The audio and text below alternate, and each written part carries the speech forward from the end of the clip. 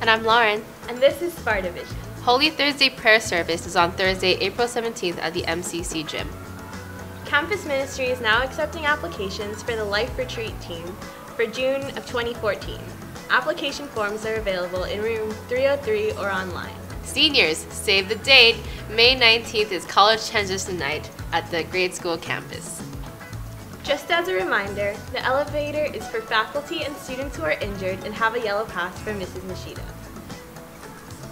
The HOT initiative is offering a volunteer service opportunity to students interested in teaching STEM programs to youth. If you are interested in assisting, please contact Jennifer Barillo at jenniferb@hcapweb.org.